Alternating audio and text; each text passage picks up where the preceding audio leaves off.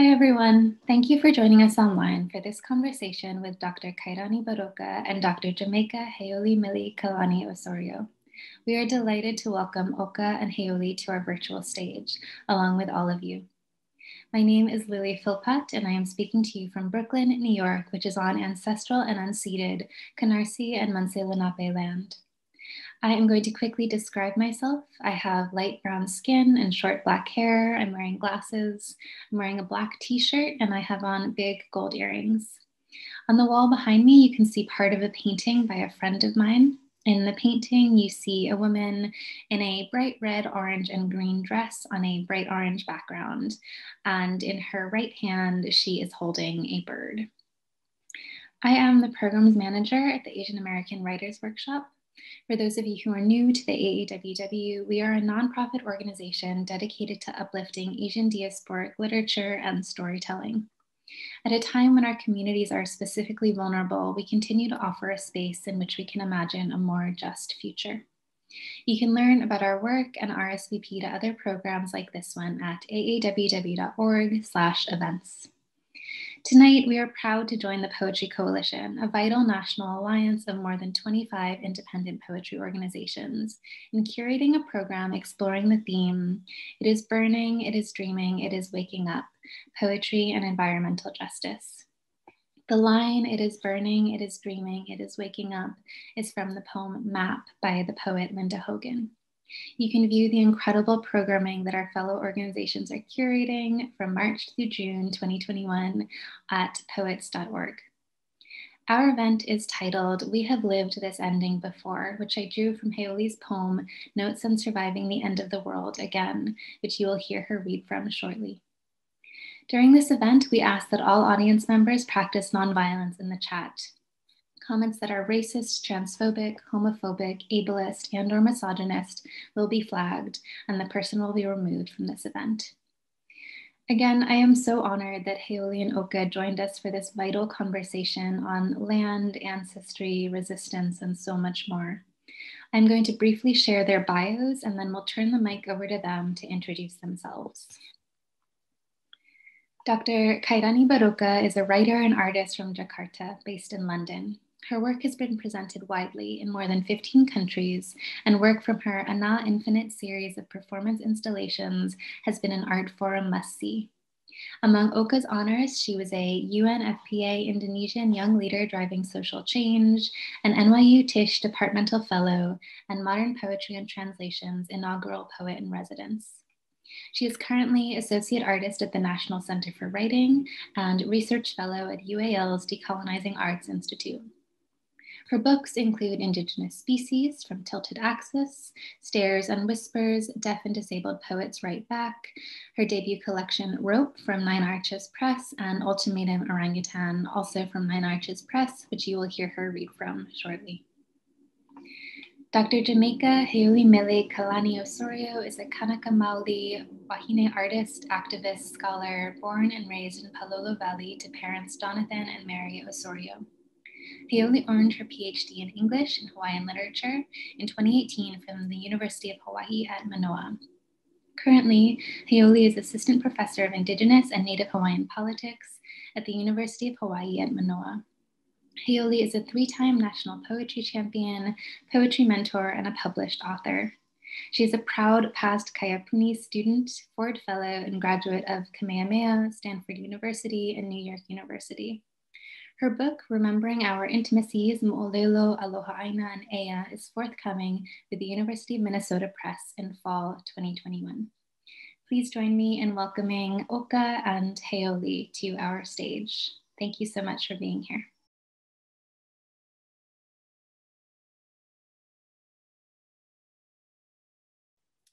Hi, my name is Khairani Barokka, and I go by Oka.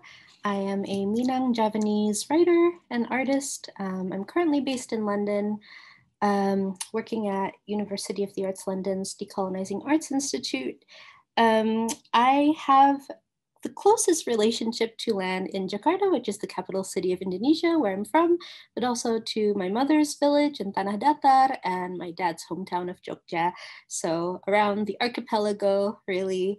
And I hope for cross indigenous solidarities to be also in my conception of land all the time when I'm thinking about the world.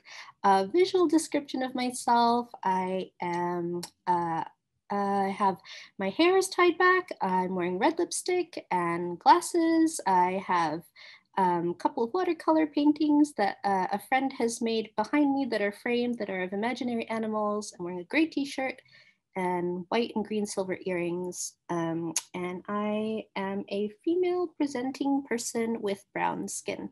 My pronouns are she, her, or the Indonesian pronoun dia. So I'm going to read from this book, Ultimatum Orangutan, or Ultimatum Orangutan.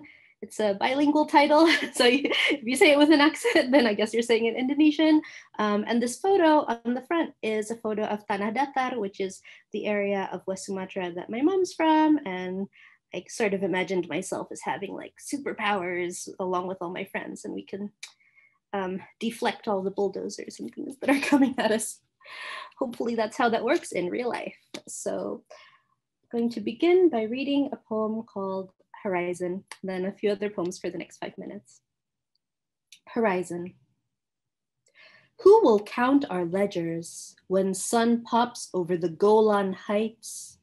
Bird feeders filled with ossified seed sludge, metal corroding in the mouths of cockroaches, no one to understand how I made you moan, or Catalan, or Fermat's theorem, no soul to comprehend tangents, singularity, the trappedness of living. What did I ask Allah for when I was slight, in my own row at the school masjid uniformed? Did I ask for eternal life and an Eden interpreted by women? Did I want the ticking of thermometer spikes as a way to ascertain that yes, hellfire and Noah's flood would come back around for the lot of us? Eons of wisdom and the great West Sumatran edifice was burned in a fire, my veins preserving a wistful hum to the tune of crackling, nothing is new. Spears and gunpowder, noose on a slave in Batavia, old folks thinking they'd once been the babes slung over their fathers' backs. I miss a time when my elders smiled alive on us, but scores then had already died on the spark of a stealth Washingtonian hit list around virescent fields. When do we ever know to turn off the clock? What a portion of time ever means in multitude. If all these mocking were truthful, they'd be a dribbling constancy of tears, hooting cackles, nostalgia pouring into mugs of tight facts, all ochre glow not found in accumulation of bells, induced by a sense for numbers of acolytes. But if I knew the answer, for where in this tiny orb we are meant to find constancy of grace never ending, I'd go off and sing, self-satisfied. This one is entitled Natural History Museum. Edmontosaurus coelacanth animatronic hypnotists stand vigil over lone paragraph, cocoon wrapped, on indigenous people's uncredited boon to European science. Dissected human women then throng display halls. Our feathered reptiles, mineral keychains, armadillo taxidermy, empress arachnids, espresso queues to purchase donation, Latin lingua franca of ancient skewed orders, visitors to Kensington allowed to fly home upon quiet capture by gift shops and CCTV. The key to survival is L, the cause of extinction is G, ghost orchid is wisdom, her presence skeletal, rules all chances of escape in the living from spirit preservation in transparent jars. This last one is entitled In Which I Hypnotize a Tiger. So in researching this poem, I have discovered parts of my Minangkabau culture on my mom's side. So Minang or Minangkabau were the largest matrilineal culture in the world.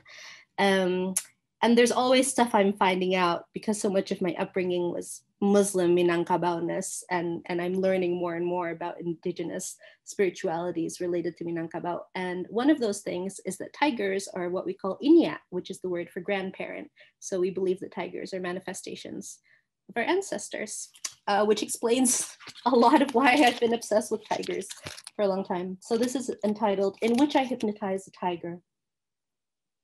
Not made for Blake quotes and Tinder profiles, not squandered for bullets slung as attempts at gumption, not slit with knives on colonist orders then strung up, not sold to a venture capitalist who'll place her pale feet and heels and on you, not vanishing, not a chipmunk-cheeked emoji, not bedtime threat to children in cold climates, not CGI recreation with an underappreciated actor voicing you, not a bevy of ill-advised tattoos, not The Hangover, not sports team embodiment, not go get 'em, not taxidermy, not species forgotten, not a name used for foreplay, not a fantastic form of balm for soothing creaking muscle tissue, not a totem for my calming alone, not tired and misunderstood and hiding and rotting and gone. Scream without shame or fear of banishment. This is no forest of wounding, tribulation, dust of your bone, lick your paws, open your eyes. Thank you, and thank you to Lily and the Asian American Writers Workshop and Heoli, who I'm really looking forward to hearing from next.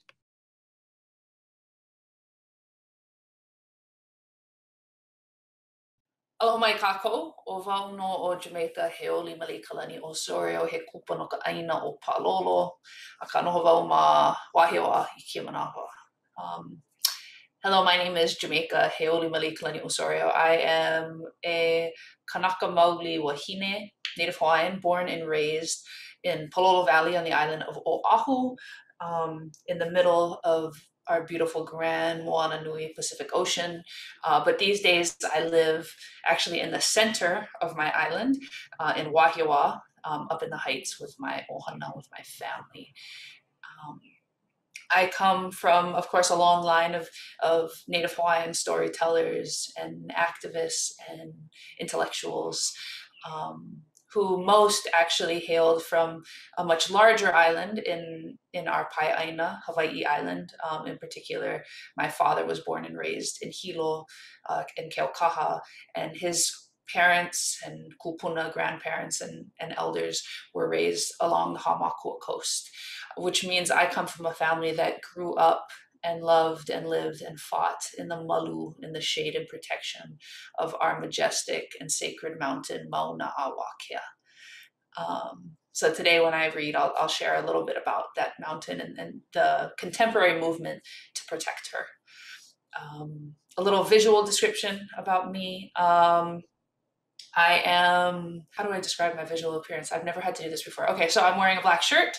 I have short hair. I'm a nerd, so my background is covered with books and a white wall and a little bit of kind of blurry paintings and screen prints and photographs. I have a light brown skin, and I am also wearing a necklace that was carved for me by one of my dear friends, Maka. Yeah. And I have lots of tattoos. Well, I have lots of traditional Hawaiian tattoos. That makes me very easy to point out in a crowd.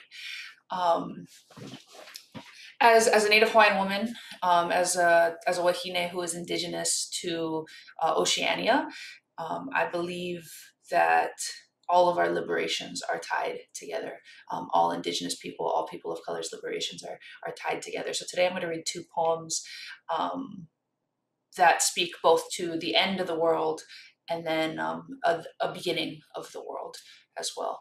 This first poem was written by request after there was a false missile alert in Hawaii in, I can't remember the date, but in sometime in 2018, we got an alert that there was a nuclear missile coming to Hawaii, and for us all to take cover. And for 38 minutes, the entire Hawaii population believed that we were about to die. And so I wrote a poem about what it means to live under the tyranny of militarism and imperialism that has us fearing our constant death.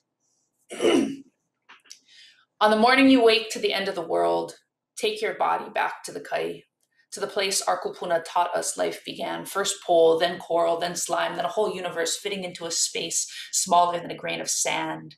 Then air rising through the ocean, pulling the tides that make mountains, valleys, and the rivers that cut through them. Remember our Aina, our land, for all the ways she has fed us. In the quiet darkness before the blast, dive yourself back into the depth of creation, recalling all the times your world has ended before. Call out the names of all the violences that have come while calling itself protection, all the ways we have been left to gather the shattered pieces, 2 island cities in the corner of the Pacific, flattened to caricature, names rendered meaningless, carved over and over again into the binding of our textbooks. Just enough of their shape remains to call foul at our hubris, but does nothing to slow the arrogant push of progress. In their toxic wake came our imperial lake, our grand Moana Nui cut wide open. So on the morning you wake to the end of the world, chant all the names of your dead and dying.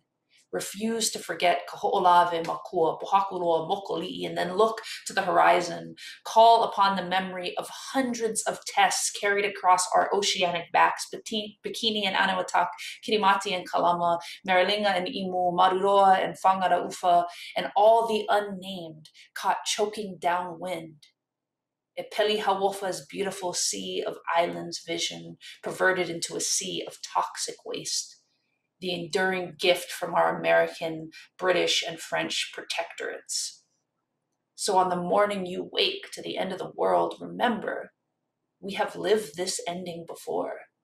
Each bomb of history its own strike, the coming of ships, the spreading of death, the taming of industry, the carving of land, crosses, and cultures until all that was left is what could be packaged and sold back at a premium, all because the men with the plans called power promised us security behind the barrel of a gun, cut a fortress out of a breadbasket and called it productive. Warships, cannons, and Gatling guns pointed at our palace, then fixed into the Evie of our mountains for protection. None of it will save us from the violence that will continue. Bullets only beget more bullets, bombs only beget bigger bombs, and in the end, all we are left with this waste waiting.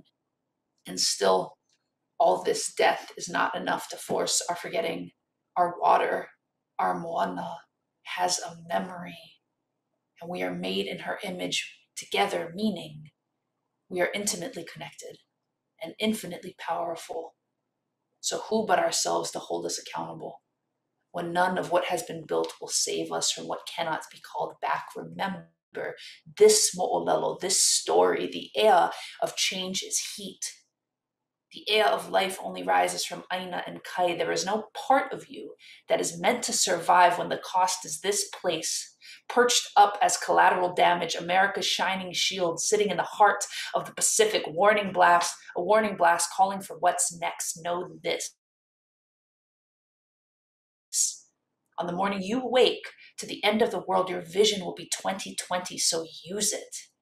As the men with the plans called power call out from behind their screens to tell you to take cover, see beyond the violence of their contradiction, the enduring waste of their direction.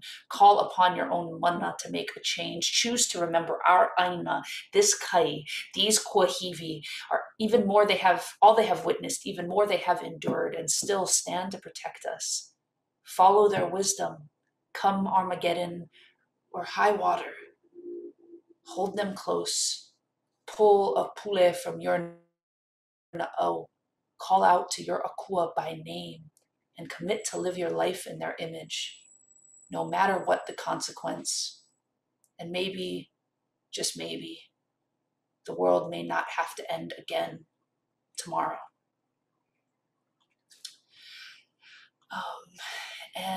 This next poem I'm going to read is called Until the Very Last Aloha Aina, and it was written in the early days of the establishment of the Pu'uhonua o Pu'uhuluhulu, which was both a traditional spiritual place of refuge and also a frontline encampment that was established in July of 2019 as my lahui, my people, gathered to block the movement of construction vehicles that threaten to desecrate one of our most sacred aina.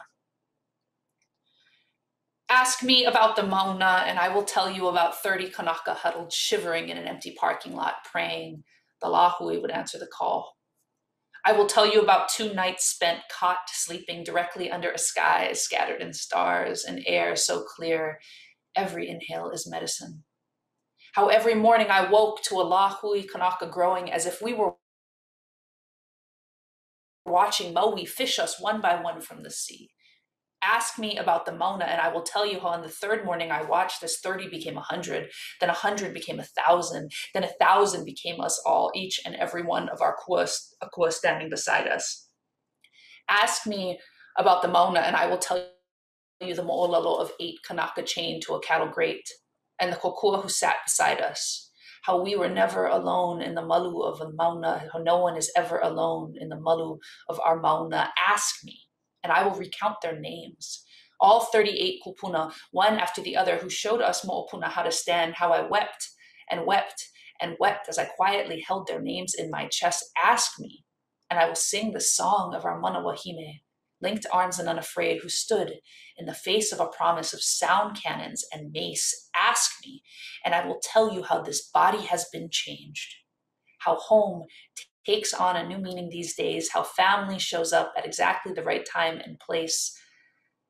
And I will say, I have been transformed here, but I won't have the words to quite explain. I will say, I am not exactly sure who I will be when this ends. I am not exactly sure who we will be when this ends. But at the very least, I will know that this aina, this land, did everything it could to feed me. That will be enough to keep me standing. Mahalo. Thank you both again for those incredibly beautiful readings. Thank you for being here and giving us this time and space on this afternoon. I have so many questions I want to ask both of you, but I do want to start with a couple of questions about language and about craft. So you both write in English, but with Hawaiian and Indonesian included throughout. I'm curious to hear how you are intentionally disrupting colonial legacies with your choices of language. How do you intentionally write away from white, colonial, American, British gaze and or framework? And what is the role that these languages play in your work?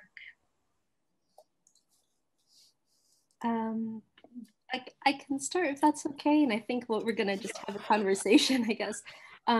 Firstly, I think it's really precious to be in this space where we're both people whose lands and peoples have been affected so much by American imperialism.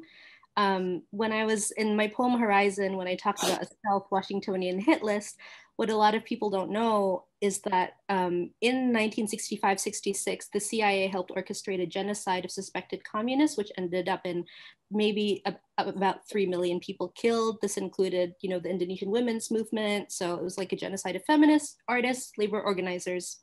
It's really intense. That's actually where my parents met and fell in love as student activists, kind of in the against the dictatorship that lasted for 30 decades after that, and in which I was brought up. And I think that it's really important to have these oceanic connections because we are not alone in all the trauma and genocide that we have experienced. And I think that just choosing this title for my book, orangutan is actually an Indonesian term. So orang means person or people, and utan means forest. So when you say orangutan, you're saying people of the forest.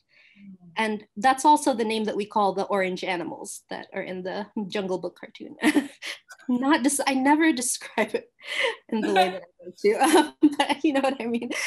So we also call animal orangutans orangutan, but it also literally means person or people of the forest. And I think it speaks to how, and this notion of like Anthropocene is so new. It's like, no, since the beginning of colonialism, as many people have said, and indigenous scholars, like there has been this Western colonial project to divorce, including in language, like land, mind, body. Like that's why, you know, when I perform about tigers, like I'm performing about my ancestors. And when we say orangutan, we're talking about animals, but we're also, it's literally people of the forest. So I think there are like little Easter eggs in that that I like to point out to people. I think also Indonesian is a colonial language in a sense, because it was created as sort of a lingua franca to unite the over 17,000 islands of Indonesia against colonial forces. So like in the battle for independence, Indonesian was like a useful tool so everybody could communicate with each other.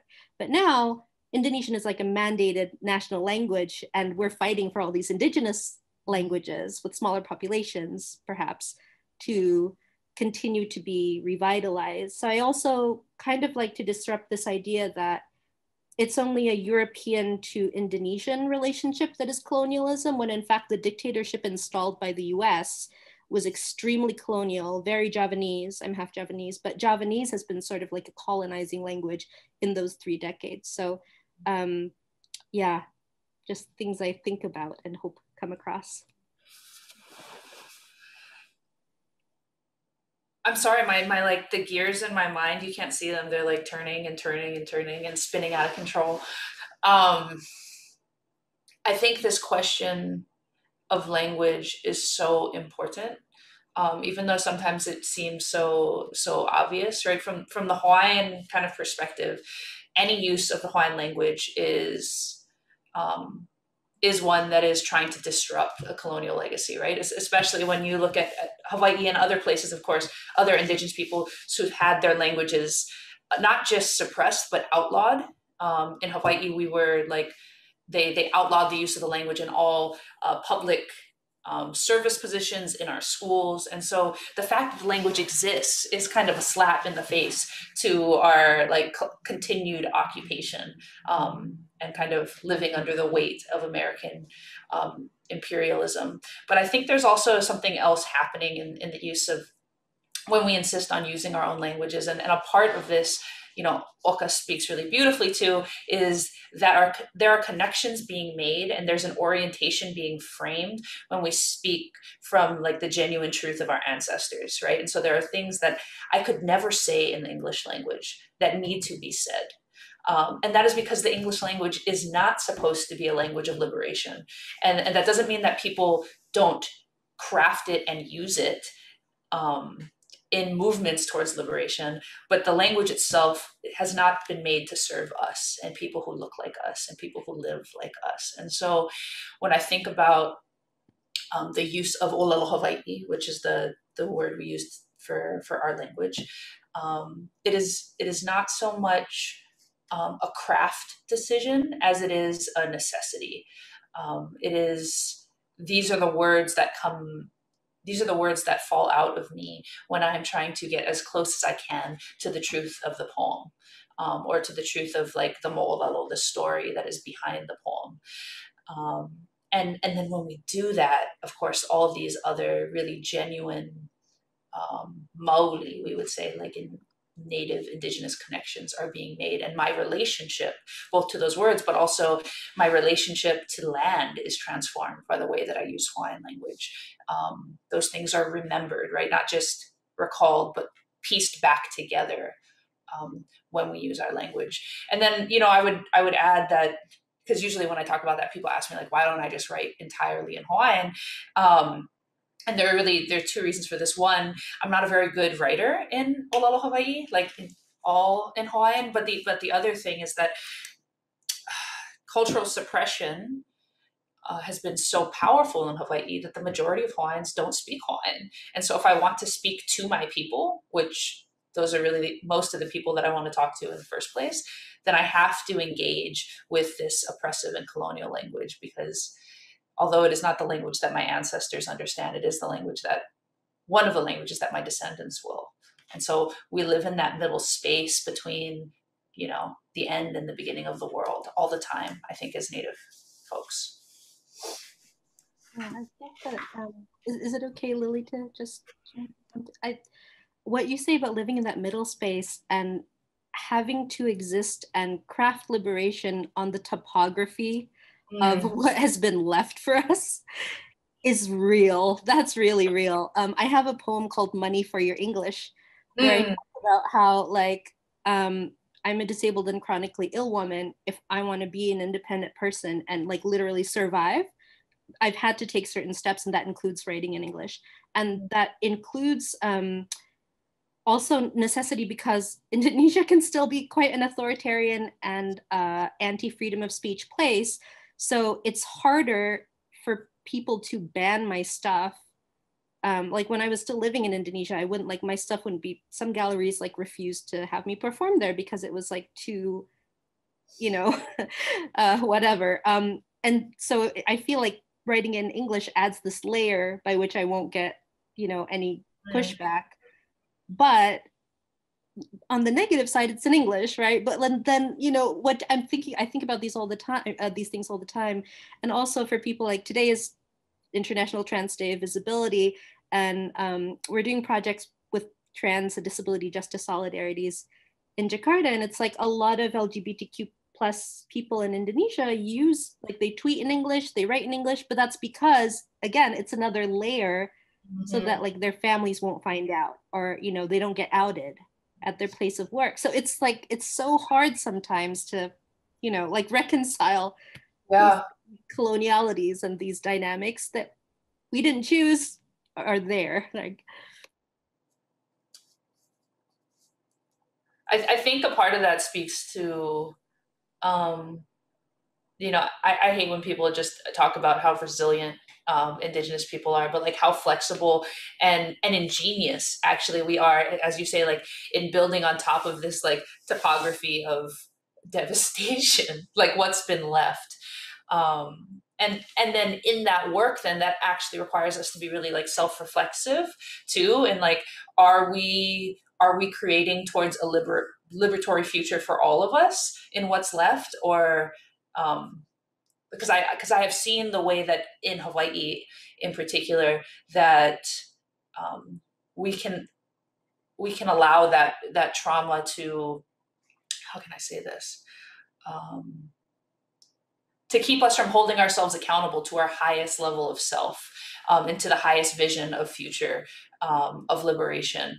And we can cause harm to other people, whether it is queer folks, women, gender nonconforming folks, or other folks throughout the Pacific, with this idea of Hawaiian exceptionalism and what we have done with what has been left.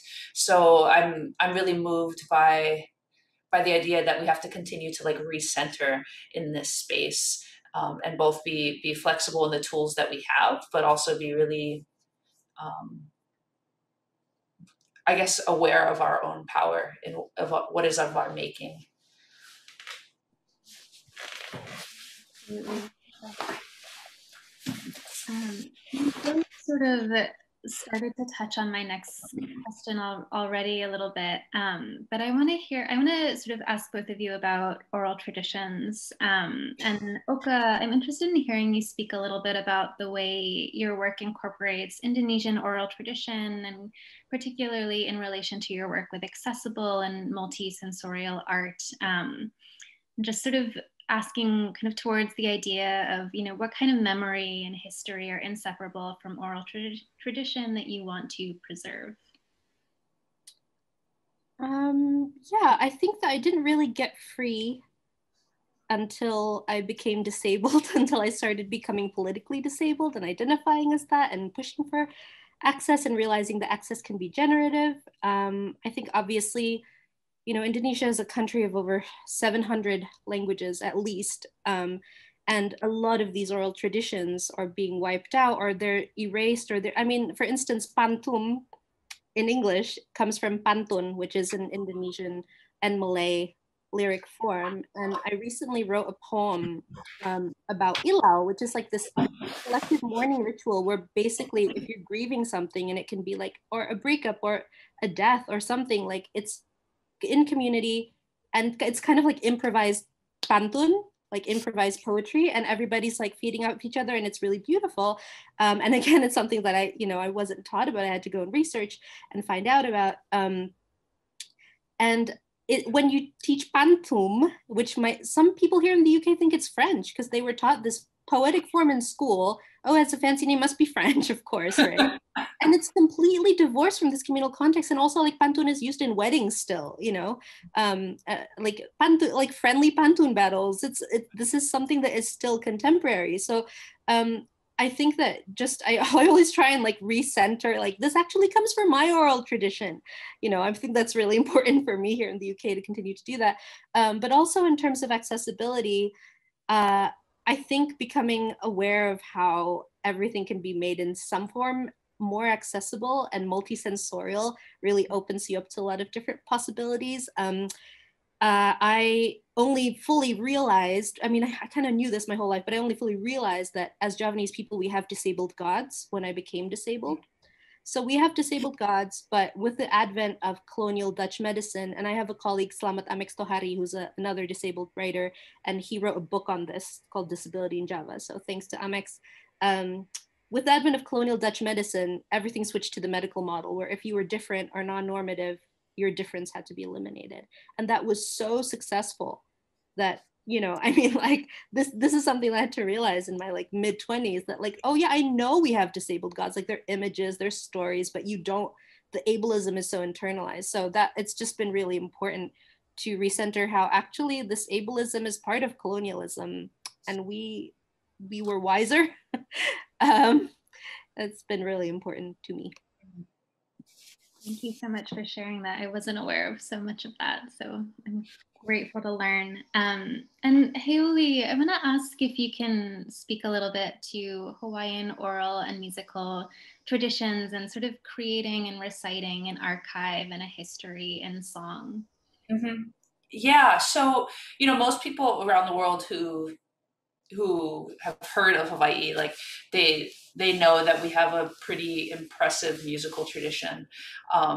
But what I think is important is to tie that back into the even larger kind of oral tradition that Hawaii has. Like most Native people, Hawaii was like many Native people, Hawaii was a purely oral tradition until the arrival of missionaries in the 1820s, which to me, it baffles me the kind of knowledge that we can hold in our bodies, right? When I think about an oral history, right, it means that everything I know is in the land and in my body. And as someone who like almost everything I know is in my books, like this is a really difficult thing to kind of reconcile, but always like feel this great sense of awe for my ancestors and my kupuna and the kinds of knowledges that they held in their bones, and that they practice, which means you have to practice these things, right? Otherwise that they die. Otherwise they cease to exist. So I think this history gave way to a really powerful a musical tradition. And what's really amazing about our kind of contemporary musical tradition in Hawaii, and I'm probably using contemporary wrong because I'm thinking, you know, the last 100 years. Let's talk about the last 100 years, right? In the musical tradition in Hawaii, our mele, that's our word for music, has been instrumental in returning Native Hawaiians back into a sense of kind of cultural pride and practice. And so I think of people like my father, who, you know, my father grew up in Hilo, to a father who identified as American. My grandfather was a Hawaiian Portuguese man who very strongly identified as an American and a Republican. And so they were certainly raised with a kind of sense of like assimilation and turning towards a certain standard of American life. And so there was no reason to believe that my father would at any point kind of recenter himself into the teachings of his ancestors. But here's the thing, my father and my grandfather were in love with Hawaiian music. And my grandfather sang hundreds of songs in Hawaiian, couldn't speak a word of Hawaiian, but when he sung these songs, you could swear he knew exactly what he was talking about. And so that passed on a tradition to my father, and then a love within my father for his language and wanting to dig deeper and understand, like, what are these things that I'm singing? And so I think about our music as this really powerful space that has been able to call people home. In such like an accessible way, right? Like, come sing the song that your grandmother used to sing for you as you fell asleep, but then come to realize that this song is connected to a vibrant tradition of anti-American imperial resistance, but also a tradition of living with more genuine connection to each other and to our land. So I think about this then in terms of what are these songs and stories and poems? What are they going to offer us for the future? How are these things going to be instrumental, as they always have been, in gathering the collective, right? When we sing our songs, there is both a sense of like this whole papa, this battle that, you know, Oka talks about, this friendly battle of music and story, but it is also how we call out to each other when we sing. That is what brings the gathering. That is what begins the party. And I mean party not just in like the celebration, but like prepares people for the battle that is ahead. And so that's what I think about when we sing, and when we write and when we speak.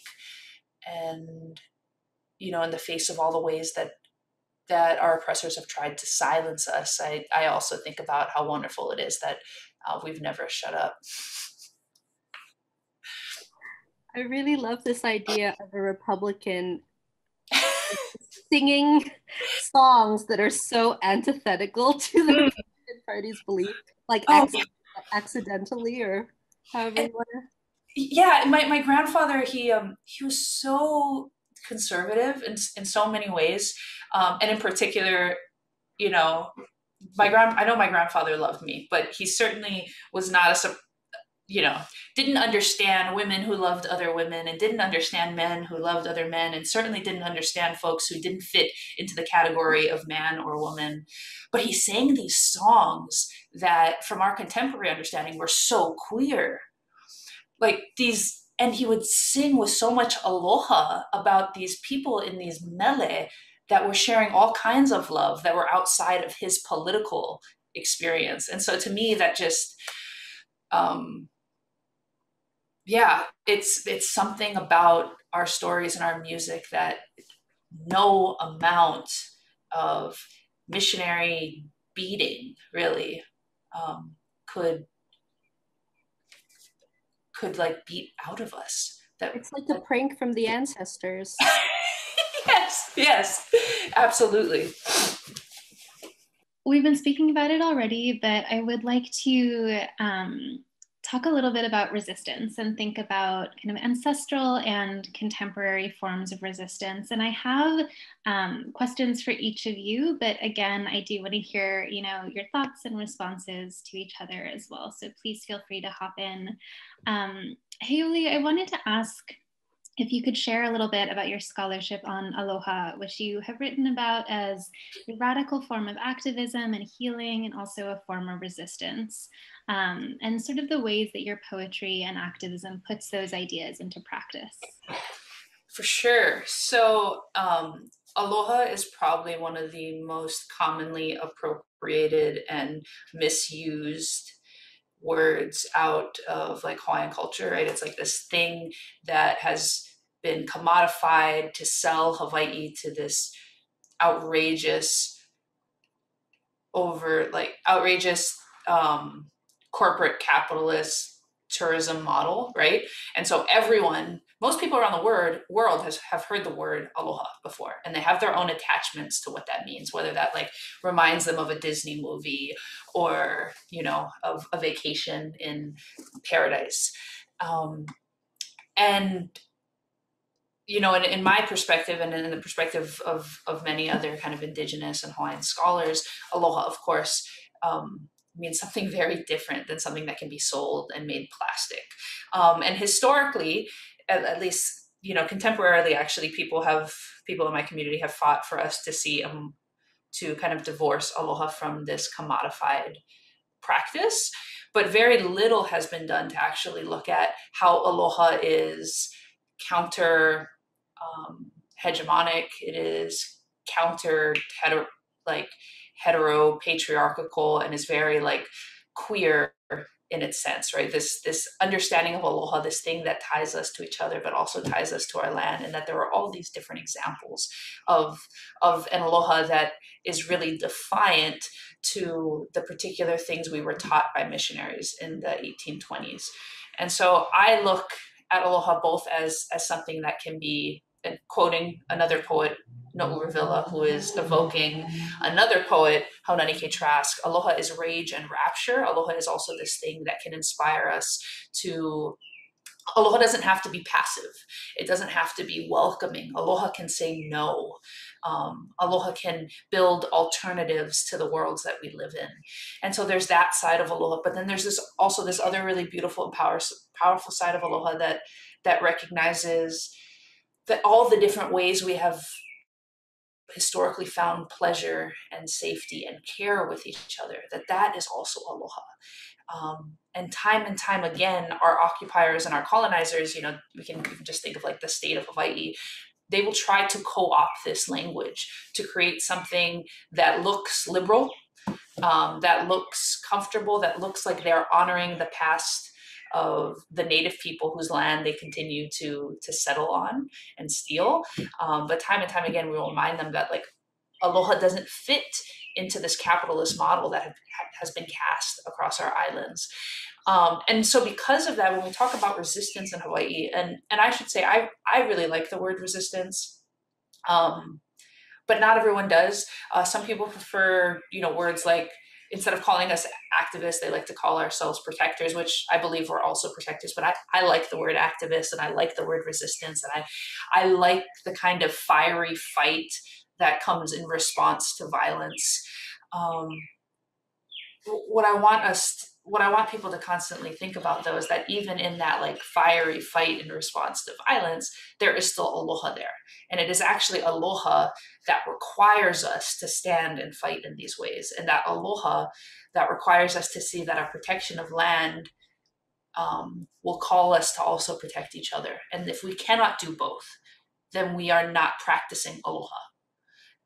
If we cannot see the way that we're all connected in this, like, what I would call an upena of pilina, like fishnet of intimacy and care, then we are doing something else. Maybe we're doing love, but we're not doing aloha. And so all the ways we can kind of reclaim this language, but also reclaim the practices and the intimacies that come with it, I think are really, really important. Beautiful. My question for you, Oka, actually, I think sort of touches on reclaiming language as well. I'm interested in hearing if you could speak a little bit about your poem, Climactic, which, in my reading really feels like it maps colonial violence on the body, on time. It contains this wish to undo each spool of violence until sea is in balance again with our bloodstreams. I'd love to just hear a little bit more about this poem and sort of in relation to what Hailey was saying as well about this reclamation of language and our resistance as well. For sure. It's occurred to me that all three of us are uniting in this, like invisible Wi-Fi plane from three different island histories of imperialism in the Pacific, which is kind of cool. Land and sea and air. So my poem Climactic begins, palm oil slicks manifest in heat in so many beats of life. The instant noodles purchased are extraction from home soils, plantations laid out in mechanical lines. Indonesia is the world's largest producer of palm oil. And in my first book, Indigenous Species, which, so I'm holding up a page from the book, and I illustrated it with a combination of traditional and contemporary prints, but I always knew that I wanted to illustrate a lipstick made out of rainforest, because that's where we get our lipsticks and soaps and shampoos from, is the stealing of land from indigenous peoples and palm oil plantations. And that's why I feel like there's such a disconnect sometimes between, especially being in London, where it's so much this like very white supremacist eco-fascism that is so pervasive, that's like vegan everything. And then I'm being like, no, but palm oil. And then like palm oil because of the orangutans, which is another reason why I titled my book Ultimatum Orangutan, because I have this poem Ultimatum Orangutan about how like I will see this giant billboard in the middle of London, like no palm oil because at this store because we love and respect the orangutans. And it's like, that literally means peoples of the forest. that means that there are people in that forest. And I'm like, and this whole, like, I mean, completely not understanding, like, the history of conservation has been so colonial, and all of these like national parks are, you know, like made on evictions en masse, and that is currently happening in my country so much. There's this new omnibus law that is coming in Indonesia, and it's like, it accelerates the capitalist neoliberal agenda so much more, and it's already so terrifying. My relationship to the word activism has always been, I think, shaped really intimately with my relationship to my father, who he like represented, helped, you know, indigenous peoples at the UN FCCC when I was still a girl. But to this day, like just yesterday, he was on a book launch panel on palm oil effects. And I noticed, like, he doesn't even tell us about these things when they're happening. I had to find out because a friend's husband was there and was like, your dad's speaking at this. And he just put like learner, like student, at the school that he helped co-found. And I was just like, I mean, I'm just kind of in awe at this humility.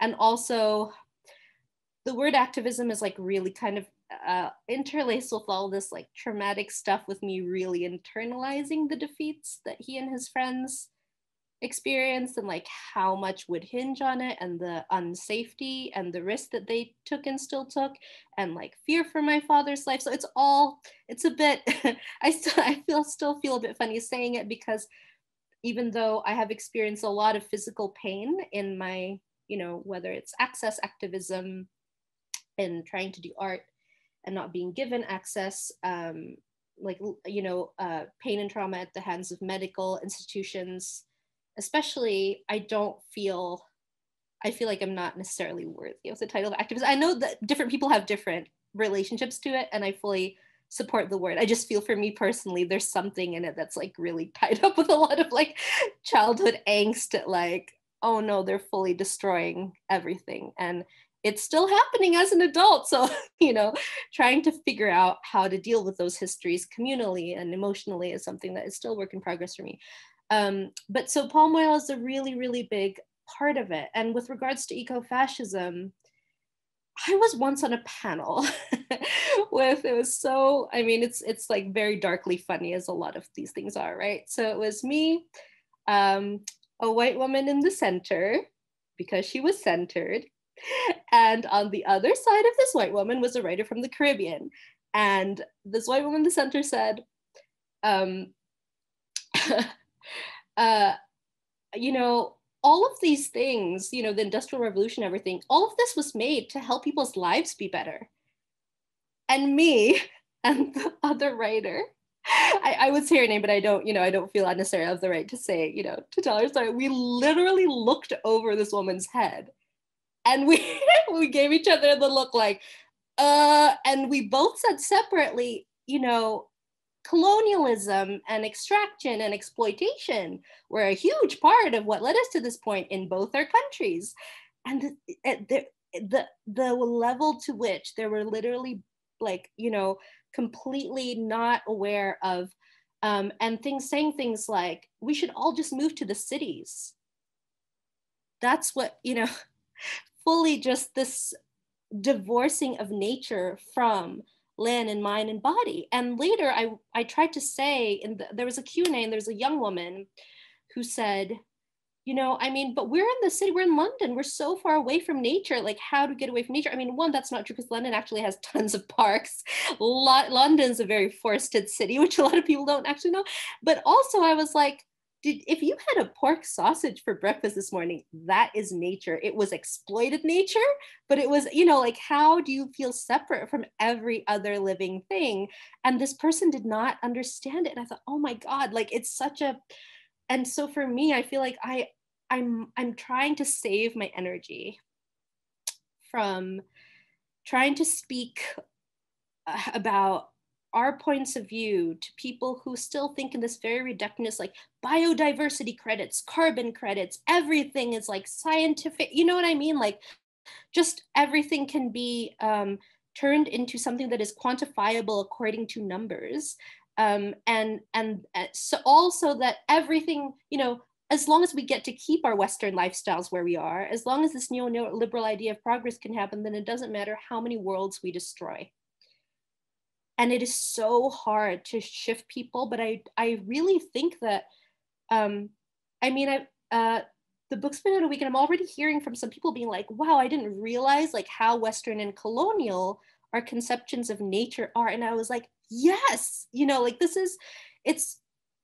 I talk about palm oil a lot because it affects myself and my communities so much. And I feel like there is,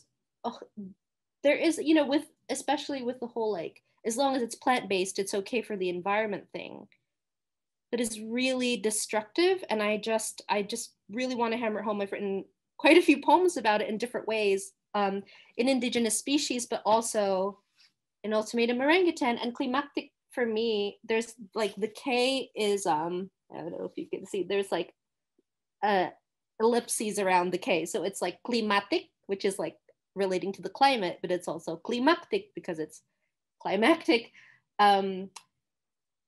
because I do want to, as you mentioned, Lily, like undo each spool of violence until C is in balance again with our bloodstreams. Because I just feel like every interaction that I have gotten myself roped into, whether it's me buying soap that I only realize, it like has sodium lauryl SLS, or like a derivative of palm oil, that I don't realize. We're all so caught up in these capitalist frameworks that we're so complicit in them. And it's so, I live in London, like the dark heart of empire. Like, who am I to be like, like, I really, I just want all of these relationships to be unspooled, to bring us back to a place. And I know that's impossible, because not impossible in the sense of it won't ever be possible or that we shouldn't fight for it. But I know that it's impossible to, as one person or even as one community, unspool everything, because it requires all of our communities. We were talking about indigenous solidarities. And I think that, it's basically, long answer short, climactic is about my neuroses about all of this, and how maybe in speaking about indigenous solidarities, it's also a way to relieve ourselves of the pressure that we can feel sometimes as members of indigenous communities. Especially coming from places like Indonesia, where it's like Bali and paradise, and Hawaii, where Emma Stone is supposed to be the poster child for aloha, which like which is like, it's a travesty. It's such a, how? I can't imagine. Wow. What a crime. Anyway. We have to laugh, right? Because it's so outrageous. But also I feel so moved by the way you're talking about the need to kind of detangle these colonial relationships. But what I'm also hearing and constantly thinking about is how much this is made possible by our disconnection, right? When you talk about how we all have to be pulling this apart together, one of the obstacles to that is that we see ourselves as so separate, right? Not just from each other, but also, like you say, like from our environment, that people, the whole conversation on the conservation community, we don't even need to get into that, in the way that they have decided really powerfully that there is human and there is nature, and we are separate, right? And my intellectual and activist kupuna, like George Helm, who gave his life protecting Kaho'olawe when it was being bombed. He and his comrade, George Helm and Kimo Mitchell, gave their lives when our islands continued to be bombed from World War II all the way up into 1990. He said there is man and there is environment, there is no separation, neither, like, one doesn't supersede the other, right? And we're trying to get people back to that time scale, and understanding that we are actually, from a Hawaiian perspective, we are actually our land. Our ancestors are the land that we walk on, so we cannot separate these things.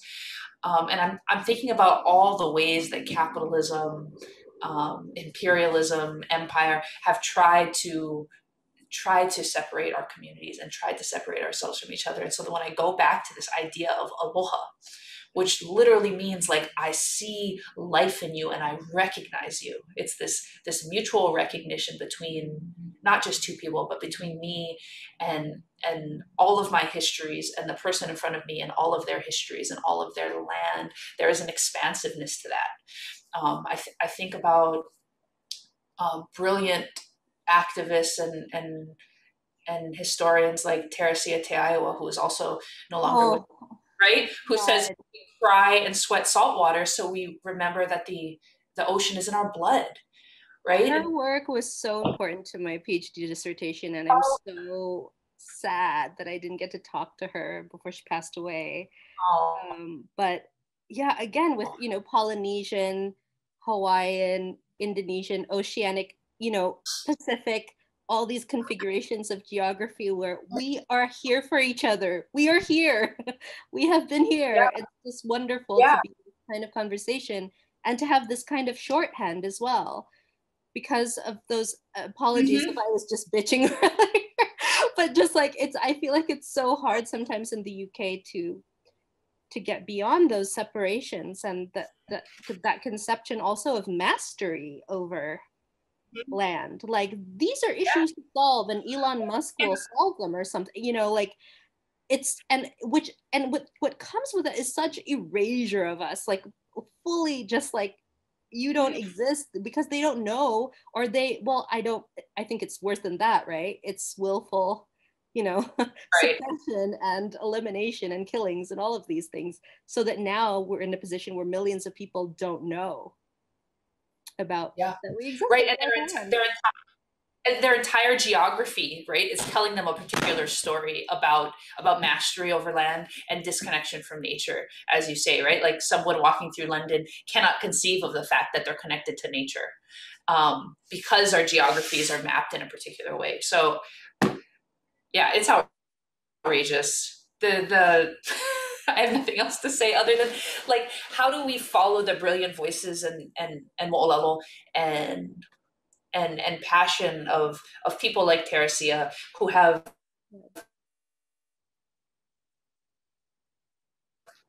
remade those connections in small islands in a vast sea. We are a sea of islands, a sea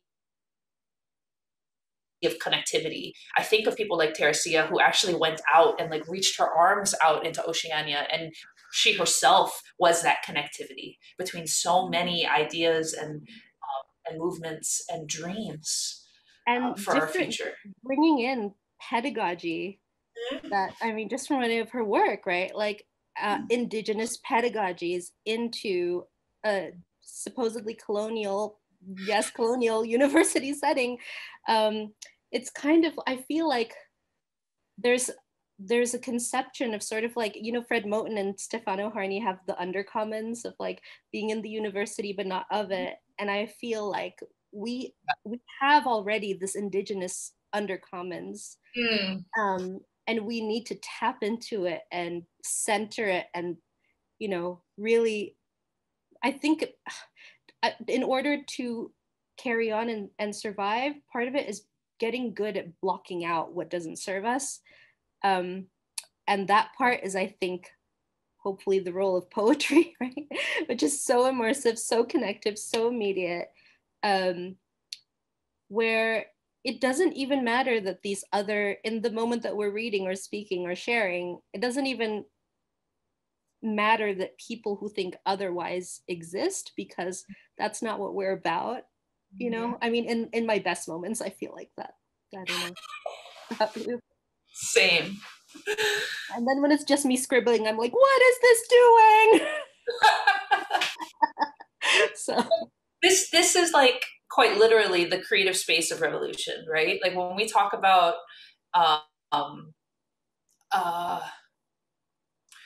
Ruth Wilson Gilmore, she talks about abolition as not an absence but a presence, right? And the folks who study and practice abolition and have brought that language to the forefront. This is a creative process. And so I think about how important it is that we have artists that we celebrate and protect and honor the artists in our community who are doing that world making every day, from the poem to like the landscape. And how else can we create an otherwise future in this like crazy dystopian novel that we live in, if not to be if not to step fully into our creativity, and in that creativity bring with us our entire selves, which means to bring with us our connection to land, to bring with us our ancestors, to bring with us our languages. Because to me, that is like the greatest weapon we have against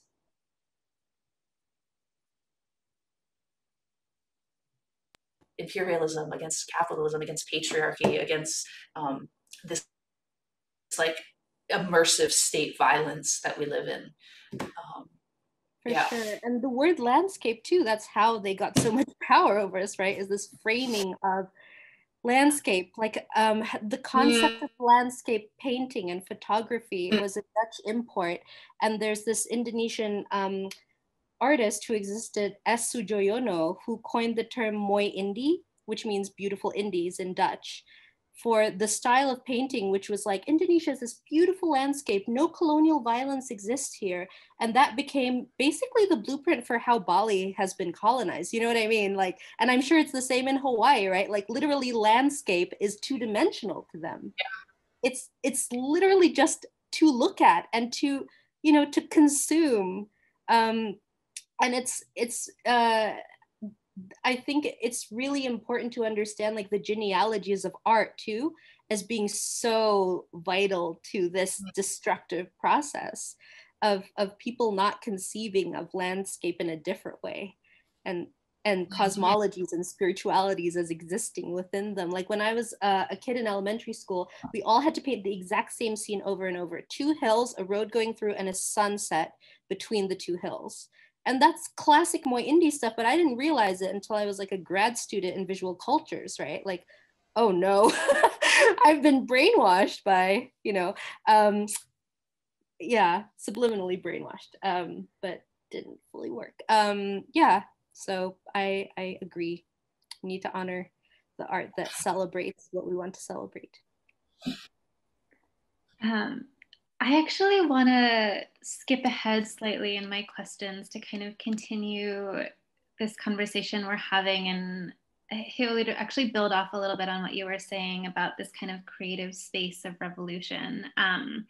So I want to speak a little bit about the body and the idea of the ways that our bodies can kind of hold legacies of colonialism and imperialism, but are also sort of strongholds against colonialism and imperialism and you know, further injustices. And I'm interested in hearing your thoughts on in what ways, you know, we can think about resistance, and we can think about, as you were both saying, kind of pushing against this disconnect from nature, you know, pushing towards indigenous solidarities, and kind of holding that in our body, in our bodies.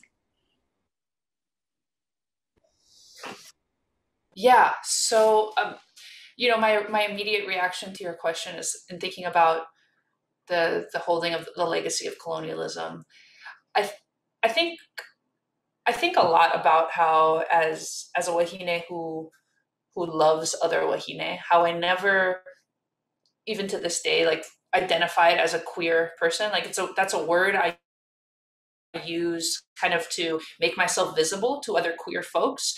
But the word itself has never found like home in me. And I think about the way that colonialism has like the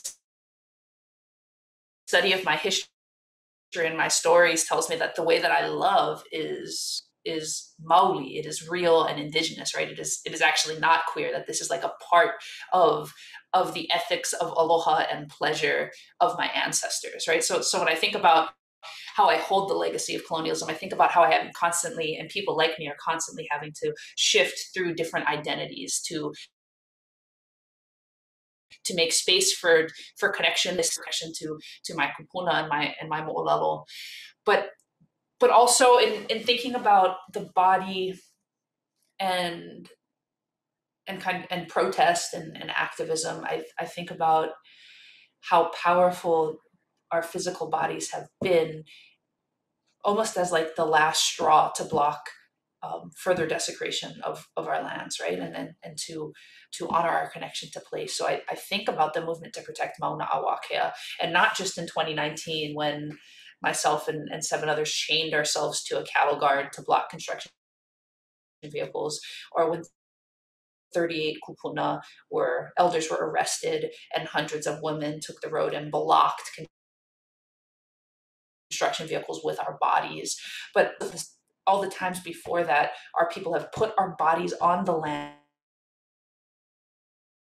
and this be moved. And in that, not just for ourselves, where we realize we're like prostrating ourselves at the foot of our mountain, and praying to our mountain, and engaging in like a spiritual experience with our mountain. But we're also showing people that violence, this is not my phrase, obviously, but violence on the land is violence on the body, right? And so I am making that connection for the audience when I say you will literally have to bulldoze through me or pull me off of the ground and zip tie me to pass. And I know this is not something that Hawaiians invented, right? The soft blockade or the hard blockade in the face of injustice. But I do think that there is a kind of indigenous ethic to that when we say that this land is my body, not just my ancestor, right? Like we hear that a lot, and it is important to recognize that like the land is my ancestor, but it is also my body. So that when the missiles are coming, when the nuclear missile is coming in 2018 and we're told to take cover, which is the most outrageously stupid thing you could tell people. Nobody's surviving if a nuclear missile is coming to Hawaii. But you tell us to take cover. The oiwi in me, the indigenous person in me that is connected to me says, why the hell would I want to survive without these mountains? What am I taking cover from? My job is to protect land in the same way that it is her job to protect me. And so that's how I think about the body in this work. And I think that raises the level of accountability, right? That I know that everything I do to myself, I do to my land, and I do to my people, and everything I do to the land, I do to myself and the people that I love. There's, for lack of a better word, right, there's a reciprocity to that. And yeah, I think I'll leave it at that. What you said about the word queer as opposed to how you inhabit your body and your life, right? I've been thinking about that a lot in relation to the word crip, which is like the disability justice version of that. Like cripping something is analogous to queering something, but like assume people are disabled before you think they're non-disabled kind of thing. Butchering that in Crip Theory by Robert McClure. But in any case, so disability justice itself is a term coined by queer crips of color artists in North America called Sins Invalid. And I always try and cite them because, as Sarah Ahmed says, citation is a feminist memory. Mm-hmm. And at the same time, I'm using these English words for, I've been really thinking about, like, I think in Indonesian it feels different. And I think a big part of reclamation is just listening to our bodies and understanding what feels different and why. And I'm thinking about the words for our body minds that we might have lost or that are there, but we don't know about them from our ancestry. Ways of interacting or ways of being or words for ourselves, like the genders that are, the binary is very colonial, like there's cultures in Indonesia with like 5 genders, and part of that genocide in 1965-66 was also to wipe out gender and sexual minorities. And so for me, something that really I've been obsessed with, like, visual cultures, literature, history, and memory, because the earliest traumatic memory I have is I was about 8.5, I think, and I was in an Indonesian school in Jakarta, and my parents, because they, met in activism and had surrounded me, thankfully, with like exile artists and, you know, like these really cool elders to look up to, had told me like, you're going to go to school and you're going to learn things that aren't true. So basically there's a film that's very violent that recreates the supposed communist uprising. And it depicts communist, especially communist, including like myths about communist women, about genital mutilation of generals, excuse me. But I mean, these were the kinds of stories we were exposed to at 8, right? At 8 years old, as a result of American imperialism. And these are the kinds of visual and literary traumas that shape my mind. And that I feel and that me and all of my, I mean, this happened for 33 years with this dictatorship, I believe, right? It stopped when I was 13 and it didn't end there because there were still like assassinations. There's still people today being beaten up for refusing to give up their land to palm oil companies and supported by the military, right? The largest gold mine in the world is in West Papua, and that's supported by the Indonesian military. Like it didn't end just when democracy, you know, came in. These are long histories. And these are really immediate histories that I feel in my body and in my friends' bodies. And I just remember, again, just an anecdote. There was a showing of a documentary about where a white man, you know, did a documentary on like discovering the Indonesian genocide that was caused by the Americans.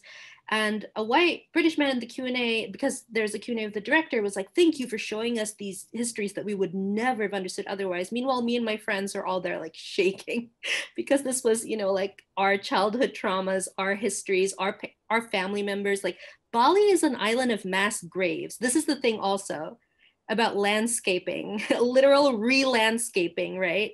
Of what a territory means, right? That they can make like beautiful national parks instead of site of genocide against Native and, you know, Indigenous Americas. It's like Bali, you know, this beautiful land, not the place where, you know, people were killed en masse by their neighbors because the US military armed, you know, like people and gave them a list. And it's just, these things are so immediate to me, yet the landscape is so saturated with US imperialistic understandings of memory and of bodies. So when you say the 60s, what do you think of, right? Like all the marches that happened in the 60s that liberal white people remember is usually what's on mainstream media.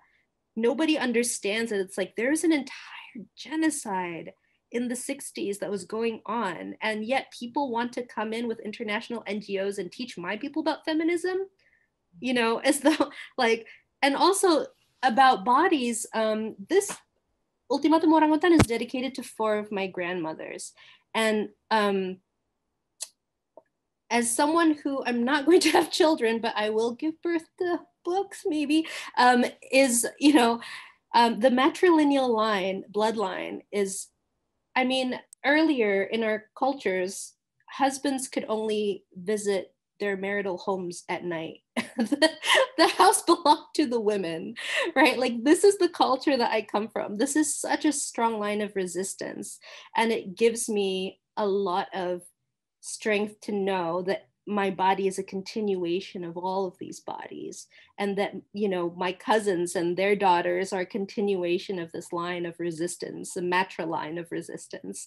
And that's what I want to try and focus on and try and center, because there are so many genocides and so many violent histories that we're not made aware of, because we were taught to not only separate ourselves from nature, but ourselves from fellow Indigenous people elsewhere. That the lines of communication have been cut in a lot of ways very violently and deliberately. And so I think of this struggle for, and why did this genocide happen was to make way for capitalism, right? Because it was a Cold War thing.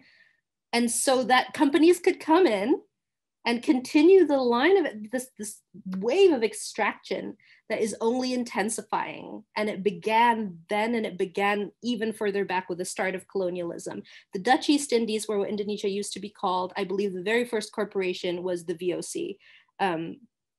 or the Dutch East Indies Corporation. So it's where I come from, like ground zero of where this idea of corporate capitalism was invented.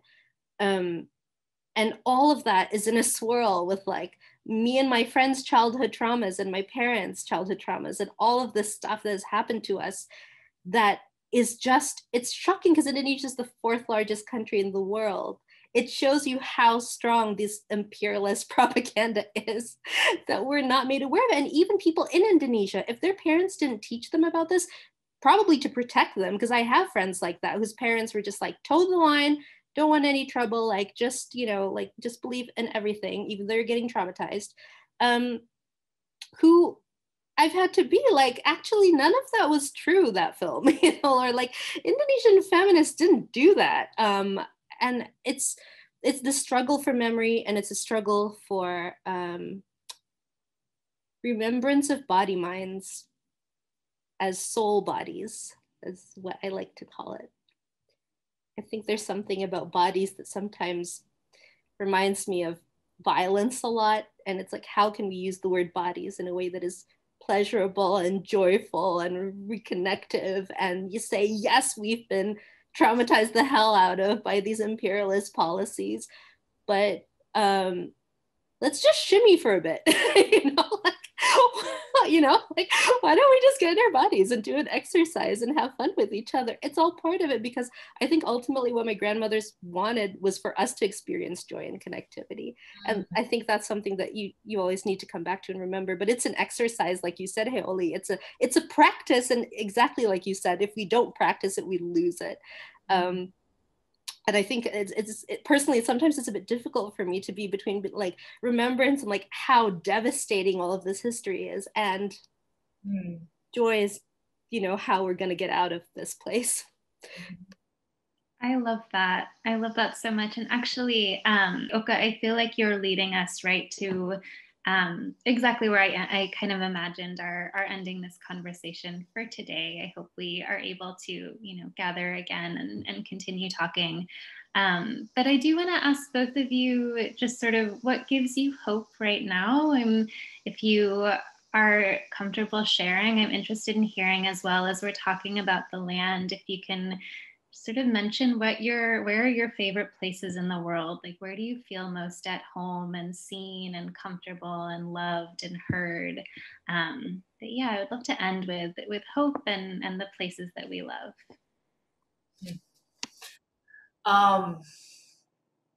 You know, I've been thinking about this a lot recently, for my whole life, I never wanted to be anyone other than us. Even in spite of everything that our people have endured, I never wanted to be anything other than Hawaiian. And I think of that as a privilege. And I think of that as a gift of being born in the generation that I was born in, because I know that even as recently as my father's generation, that there are people who did not grow up with that kind of aloha for who we are. And recently I've been thinking about what it is besides our beautiful history and, you know, our beautiful music and our stories and all that makes us us, that I love so much. I think a part of it, and I would extend this out to my larger kind of community of comrades, is that we do have hope and we do have a vision for something else. And I pity the people who really believe that we cannot live another way. The people who you say, like, we have an alternative to capitalism. And they say there is no alternative to capitalism. And we say we have an alternative to mass militarism. And they say there is no alternative to mass militarism. I pity those people who live in such a darkness, even as they are benefiting from that darkness, right? We know that they are amassing wealth from those beliefs. But I still pity them, because they cannot see anything else and they cannot imagine anything else. And therefore they will never live themselves anything else than what they have cast, what has been cast for them in their imagination. And so that gives me hope. I feel like we are the people, even despite all the pain, we are the people of joy. We are the people of faith, and we are the people of hope. And so what gives me hope is us. What gives me love is us. And the places that I feel, my favorite places in the world are the places I am with us. And so this last year has been really, really difficult because even though I am definitely an introvert and I need my alone time,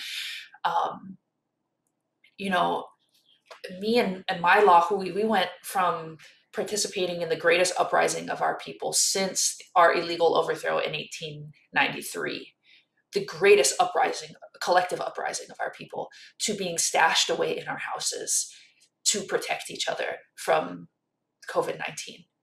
And so this like incredible contrast of this experience and not being able to be in physical community with my people has reminded me how much they are my favorite place. You know, it's hard to imagine a place more powerful than either sitting in the center of the ocean on a va'a, on a canoe, or at the foot of our sacred mauna a Wakea. And I love those places, and those places have made me strong. And those places are the places where I felt most connected to my people and myself and my ancestors.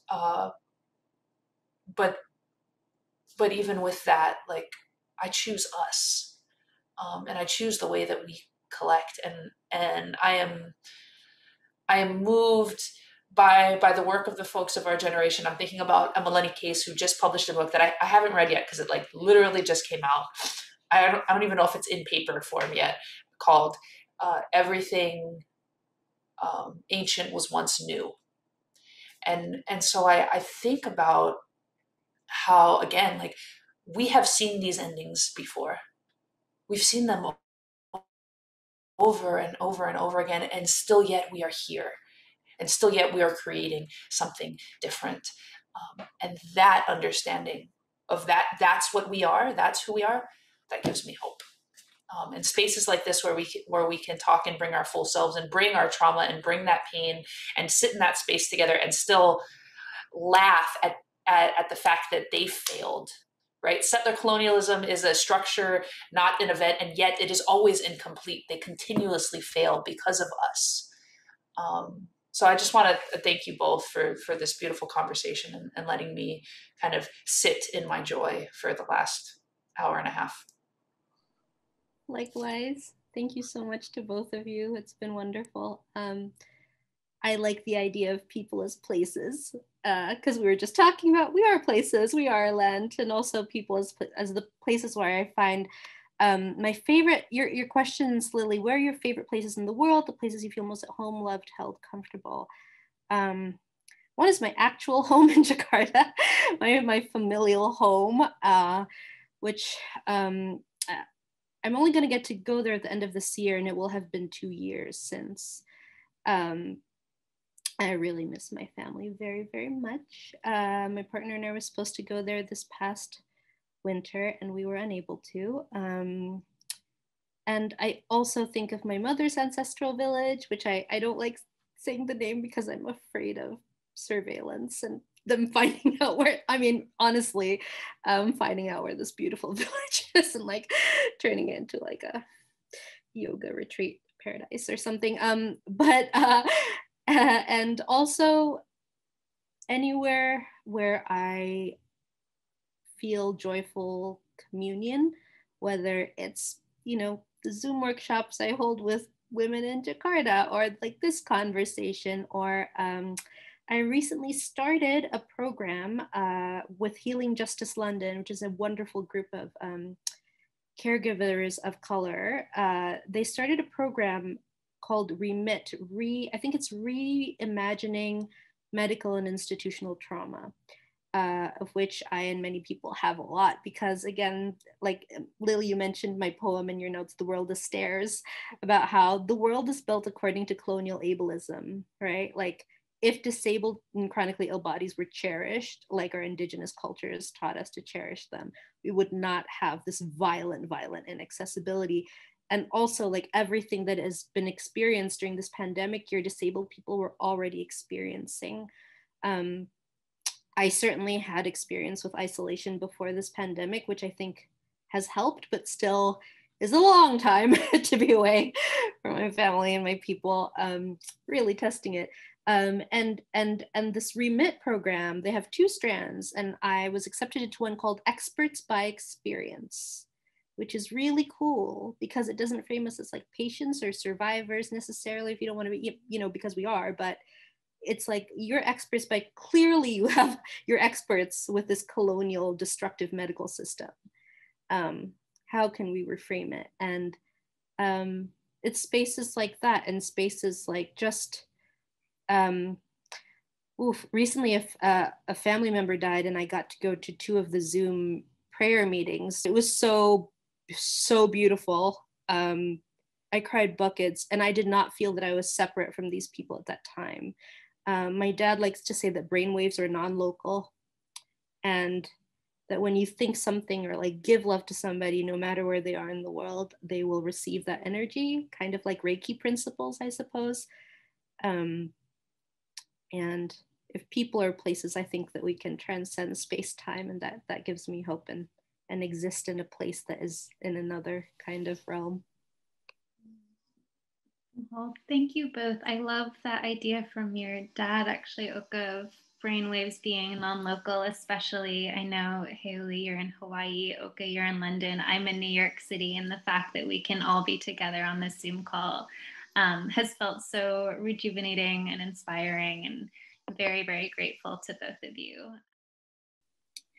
I want to take a moment to thank Oka and Heoli once more for joining us in conversation from Hawaii and from London. This was a truly international conversation, and we are so grateful for the support of the Poetry Coalition, the Academy of American Poets, and the Andrew W. Mellon Foundation, who made this possible.